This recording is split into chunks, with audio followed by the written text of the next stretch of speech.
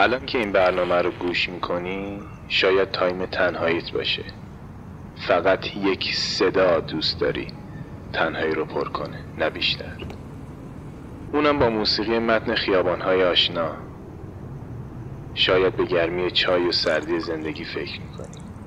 ظاهرت خمیده مثل ماه امشب آسمون شهرت شده.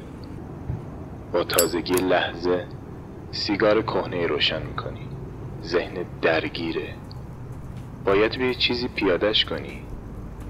اما شاید با نوشتن از برخی افکار خلاص نشی، چون کاغذ هم محرم همه افکارت نیست.